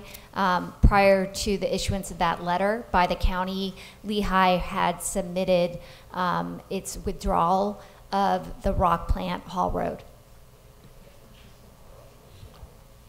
Okay, so we had the old PG&E road, that was a problem. Then that resulted in traffic moving to city streets, and that was a problem. Then we had a third route that was proposed, and just as we were getting ready to say, think that's incomplete, it was withdrawn. Does that mean at this point there is no application pending for that third route? Correct. Okay. Clear as mud, everybody? Okay. In all seriousness, do people follow that chain of events? Heads nodding or shaking? Good. All right, thank you. One person says expedite the permits to build the road between the two quarries. Then somebody else says, please let the pavement road between Lehigh and Quarry be open for their use. Apparently someone who shares much the same view. All right. Some of the issues, this is planning, stem from interaction between Lehigh and Stevens Creek Quarry. Stevens Creek Quarry has been operating without a use permit for 2 years. Can you tell us what the Board of Supervisors is planning? Good luck with that. With regard to this use permit, and when you plan to take action. So the short version on that one is Stevens Creek Quarry, lack of a operating without a use permit for the past couple of years. Sure. Stevens Creek Quarry has a use permit, I'm going to not get the dates correct, that was set to expire about 2 to 3 years ago. They did come in and apply to extend that use permit. It was processed. At one point, it was scheduled for the Planning Commission. It was continued. The Planning Commission didn't take an action. We do know some of the issues that came up during processing that renewal. Several violations had occurred at Stevens Creek Quarry with respect to the reclamation plan. We did issue a notice of violation. This had to do with landsides, oversteeping of slopes. Some were use of an on-stream pond in coordination with the regional board, and we had issued violations. There's some interlocking requirements between the reclamation plan and the use permit. And so county staff was not comfortable allowing the use permit to be approved, given these violations on reclamation. Given that, again, the use permit was not approved, it expired. Following that, Stevens Creek came in, entered into what's called a compliance agreement. Mr. Rossi talked a little bit about that. A compliance agreement dictates a schedule in which an applicant has to come in and rectify their permits. So in doing so, Stevens Creek acknowledged its operating violation. It set out a schedule in which to apply for and obtain a use permit and amended rec plan to address the violations and obtain a use permit. And currently, they're processing through that schedule. I'm going to try and condense that a little, if I may. They used to have a use permit, yes? That is correct. And it was going to expire, yes? Correct. And in order to get a new one, they had to apply, yes? Correct. And once they applied, you said, well, we can't give you a new one because you're not in compliance with the conditions of approval on your existing use permit? Reclamation plan. Reclamation plan, thank you. And so now they're in the process of complying through a compliance agreement, which was negotiated between the county and the quarry, yes? That is correct. Okay. And the question specifically asked about the Board of Supervisors' role. The Board of Supervisors' role is what? At this point, there isn't one. The approving body for a use permit is the Planning Commission on appeal. It would be appealed to the Board of Supervisors if that was the case, and the board's role would be to consider that appeal. And what's the it that would go to the Planning Commission or the Board of Supervisors? This would be a use permit and a reclamation plan. But right now, there's a compliance agreement, yes? Correct. And the length of time on that compliance agreement is how long?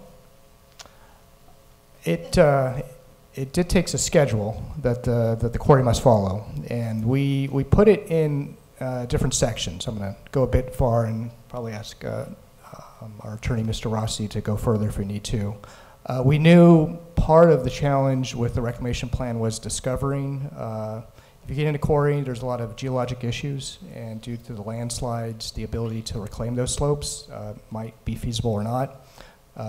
What I mean to say is the first phase of their compliance agreement requires them to do geologic analysis to see what is feasible to restore those slopes. And so we're still within that phase.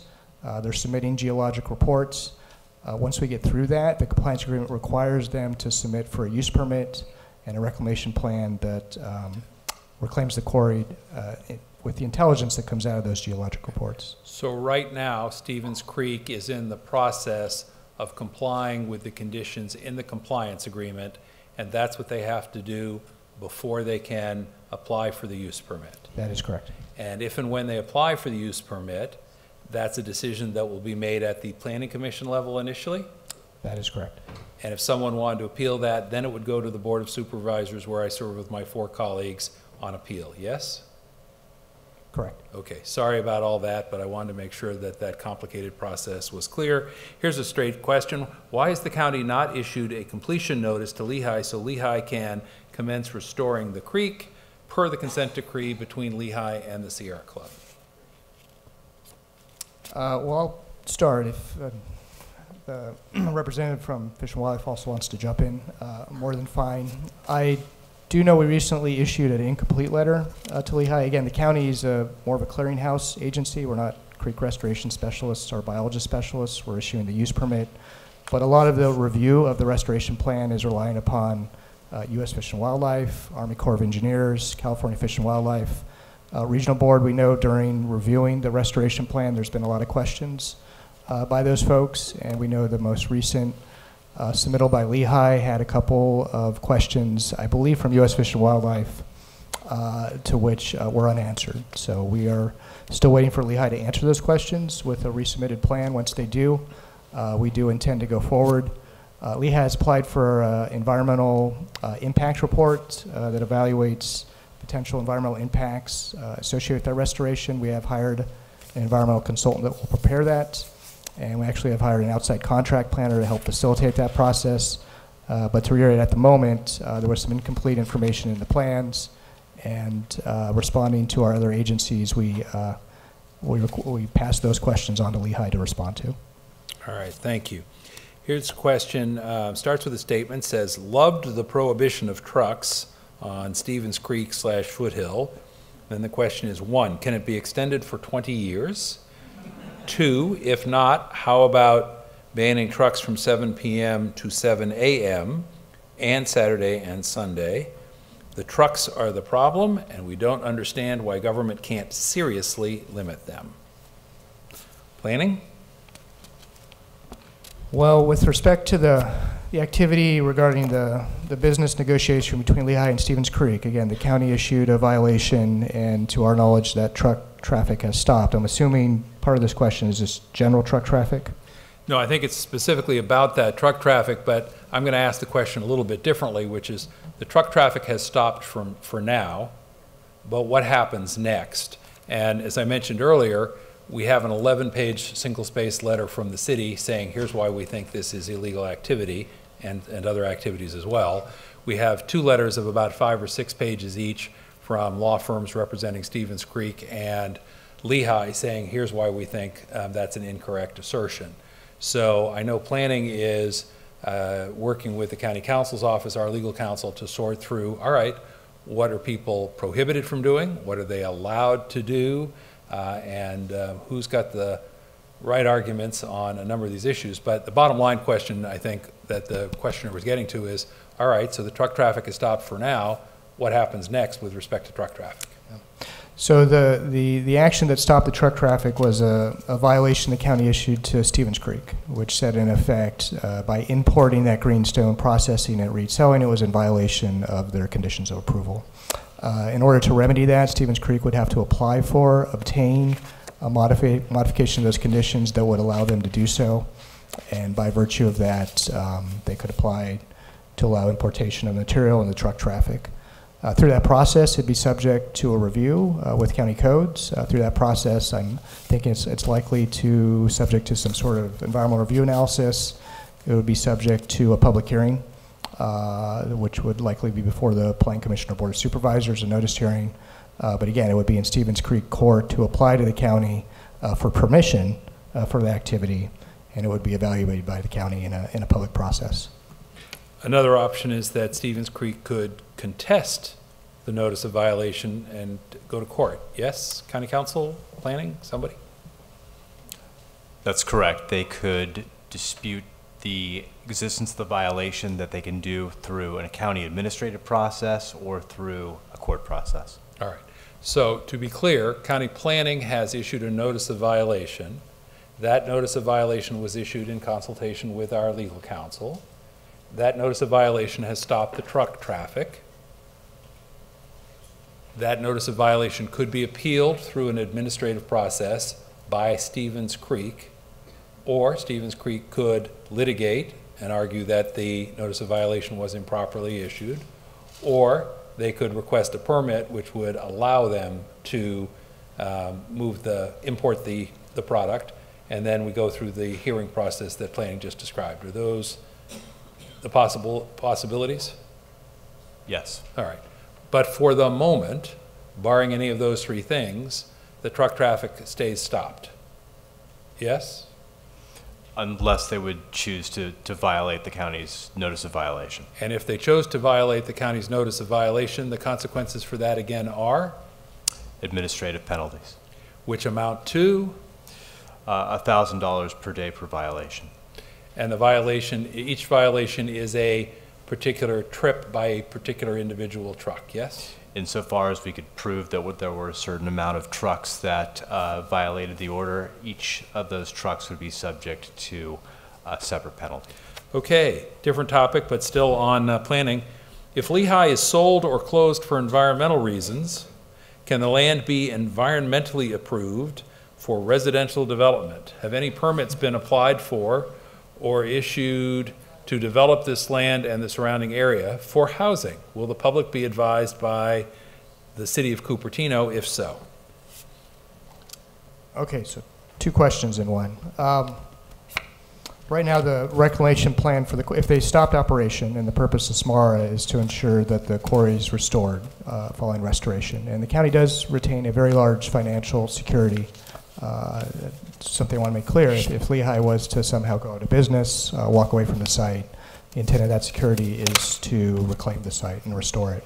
The intended use of the site following restoration is open space. It's not residential use. If some property owner, be it in the future or Lehigh itself, said following restoration they'd like to propose a residential subdivision, they have that right. My recollection is the zoning for this property's hillsides or density of development allowed is one house per 20 to 160 acres. So it would be a very low density development if that was proposed. If it did happen, it'd go through a subdivision process, which is a public hearing process. And of course, the nature of it would be evaluated then. I think the second part of the question is, has anyone applied for permits, not with us, for any residential development of the property? And forgive me, I was sorting when I should have been listening. I did hear you talk about what an application would look like going to the county and what that would be. Did you mention the potential for annexation? It is in the county's jurisdiction. It's outside the city's urban service area. That would be in the city's court if they were to propose an urban service area amendment. They'd have to obtain approval from LAFCO. That's the body that approves urban service amendments. I can only speak broadly to that process. That's not the county's process, but Cupertino would have to initiate and go through that process. All right. Cupertino want to talk about how interested they'd be in doing that or not? Or pass? I know there was a study session workshop on that topic several months ago on annexation and what the process would be. So, I mean, if someone was interested in that, they could go back in our archive and look at that. Okay. Question. Could the county board, I think that means the county board of supervisors, vote a new and different vested rights law or rule? Ms. Bianca, is that you? No. That was a final determination by our Board of Supervisors. All right. The next question from the same questioner is, if politicians wanted, which body could ban the trucks on Stevens Creek foothill? That's sort of been addressed. Mr. Eastwood, I see you leaning in. I'll start. I don't think there's a clear answer.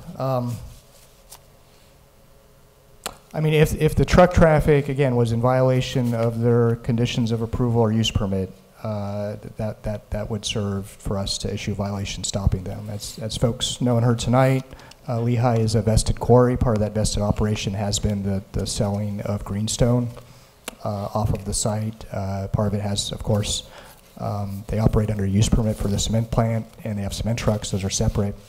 But again, from the county's perspective, we would have to see some sort of violation, and I think a declaration of public nuisance with that, and after that we could see if there's an enforcement action. Okay. I'm moving to a set that I'll call miscellaneous here, and this one is addressed to me or county council, so I may look down that way. It's actually been, I think, addressed. Is there any prospect for the Board of Supervisors revisiting its 2011 vested rights decision? And again, Ms. Bianca, you said that was a final determination. That is correct. All right. Why has Lehigh Cement not shifted to clean energy like other companies in California? And I'm going to say probably a question for Lehigh Cement. Okay. The questioner notes a recent report commissioned by Sierra Club reveals the fuels used at Lehigh include coal and petroleum coke. And again, I have no knowledge here about what the fuels are. I apologize.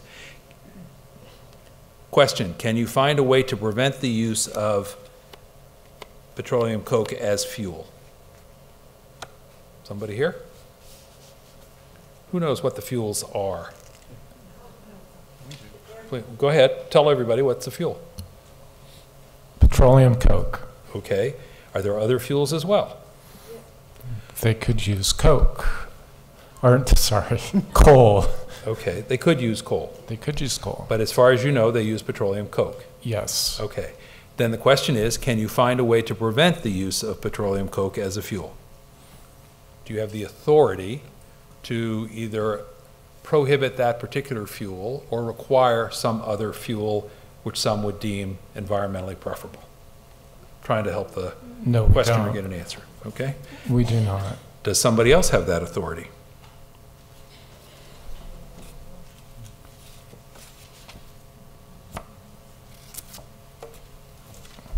All right.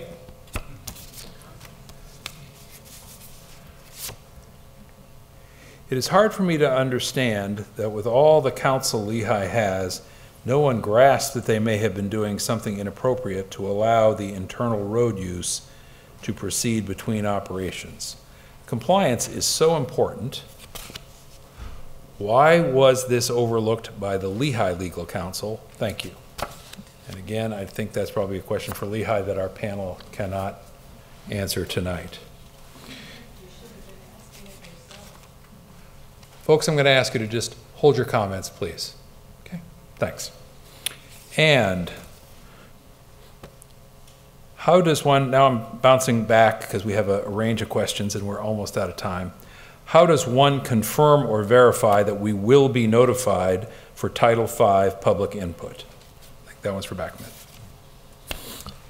We maintain an interested parties list. You can go on our website if you're interested in a particular facility or you're interested in a particular area to be notified of any kind of permitting actions. We'll also post on our website, so you can look to our website in the next 2 to 3 weeks where we'll post the draft renewal Title V permit. Okay.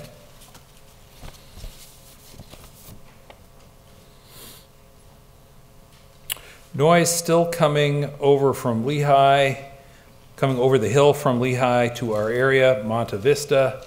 The noise is definitely reduced, but not completely eliminated.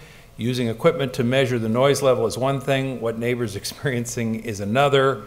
We do not really care about what the noise meter reads, we just do not want any noise from Lehigh.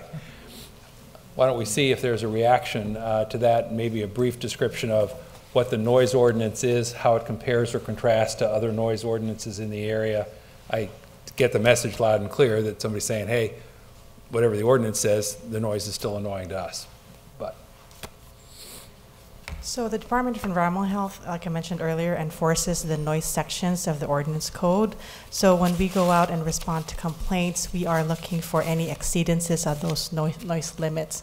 So it's not an elimination of all noise, it's all based on any exceedances of the noise limits.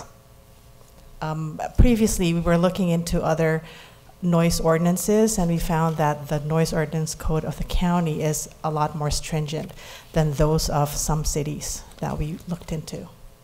And at this point, I do not have a recollection of the cities that we looked into, but there are quite a few that we checked, and the county ordinances were more stringent. all right. And what is the approximate value of the Lehigh plant? Which government agency can perform an assessment? County Council, planning? I don't know the value of the plan. The only thing I can imagine is the county assessor might be a resource in assessing the value of the plan. Okay. And I am looking at the clock, folks, and we are just about at that 9 o'clock time. So what I want to do is say thank you again to all of the panelists for being here. I should acknowledge we had scores of questions we could not get to tonight. As I indicated earlier, I'll ask my staff to divvy up the questions, get them to the various relevant agencies, see if we can get written responses, and put them up on the web page. We have a number of folks who are here from the county who are in the audience. If you are here as county staff in some form or fashion, would you raise your hands? I wanted to introduce, thank you, all the way in the back and here, but I also want to introduce our new planning director who has been with us now for just a couple of months, was kind enough to spend her evening with us tonight, as well as attend the previous meeting. As I told her, welcome to Santa Clara County, and this is one of the first issues that has greeted her. Again, I want to say that your questions will be submitted, sorted, and we hope to get you answers as well. I want to thank you all for coming out. We were stymied tonight by the fact that some folks turned in 10, 20, 30 questions, and so it was a little hard to get to individual questions, but we did the best we could with time. Couple of quick points, and let me ask Mr. Eastwood. Information on the county website at the planning department includes what at this point for folks who are interested? Sure. We do, in my opinion, we have a pretty robust page on Lehigh. It has the reclamation plan, has a lot of reports to go to the Planning Commission. I did realize we don't have the recent correspondence, and we were intending an FAQ regarding the trucks. And I'll just go ahead and state that we intend to get that up in the next week. We do have actually a page on Stevens Creek, if folks are interested, the existing permits and requirements. And we do have links to all the agencies. We know folks struggle, again, to get information on different agencies, what's happening. We do encourage those agencies, knowing a lot of folks come to our website first. If they have notices or information, they're free to use our website to post them. But again, you can use our website as a clearinghouse that both has a lot of county information and has links to a lot of the agencies that you see up here. All right. And there's a sort of a simplified version on my webpage for supervisorsumitian.com. You can find a number of the documents there, just things like the letters that have gone back and forth between the city and the legal counsel for the two quarries, the notice of violation documents, letters I've sent in years gone by. I see Mr. Lee wanting to get a word in edgewise here before we wrap things up. Please. I would like that. So that the city is also maintaining a webpage for Lehigh, specifically also on the increased truck traffic. So that's really a good resource. Many of you have elected to be an interested party on that and get automatic email notifications. I'll be available after this if you need to have that website address. But if you just go to our website, type in Lehigh, you're going to get there. And also on the particulate issue, there's an air quality monitor that's located on Foothill just north of Stevens Creek Boulevard, and you'll find a link to that real-time monitor, and you can track and plot particulate matter 2.5 from that site. All right, that wraps it up with the following one or two quick items, please. The first is I didn't get asked tonight, but I have been asked in recent weeks, do I have a position on this set of issues? And my position is actually relatively simple. I did articulate it at the Housing, Land Use, Environment, and Transportation Committee meeting, and it's this. We expect all of our operators to follow the law. We expect all of our county departments and agencies to do their jobs. That includes my office as a county supervisor.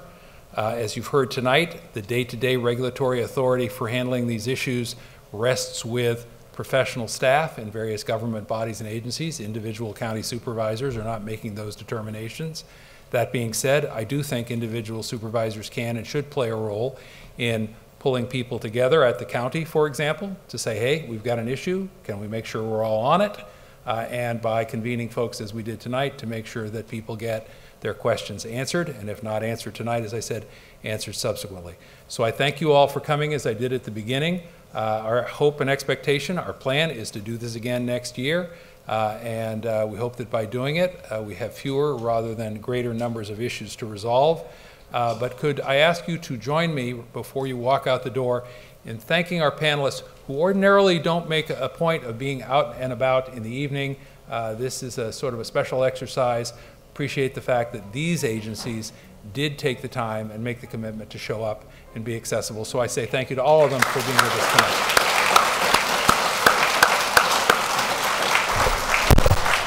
Thank you very much. Drive home safely. We'll see you soon.